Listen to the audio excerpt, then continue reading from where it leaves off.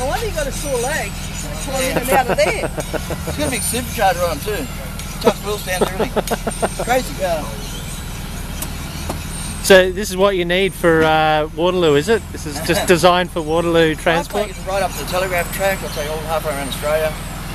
We broke down up in the middle of Queensland, and actually, because it's insured for so much, they got a helicopter come in, picked it up with a big crow, like a big twin helicopter thing, took it out to a road, put it on a truck, and that's the nearest town for me.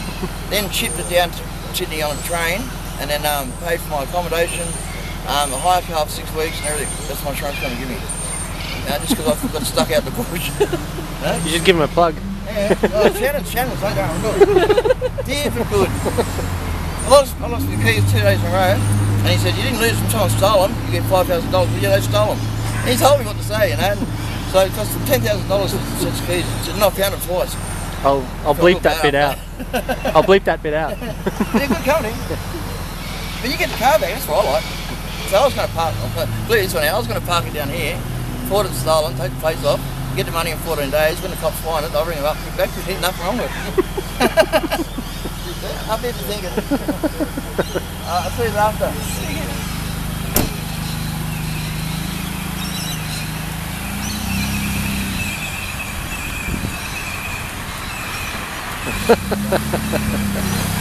You're thinking $500 car.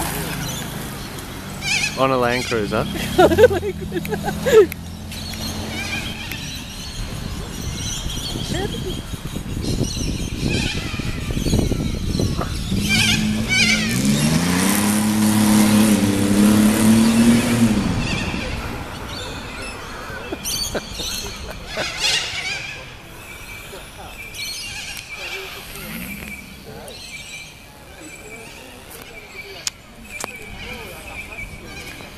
That's Redfern for you.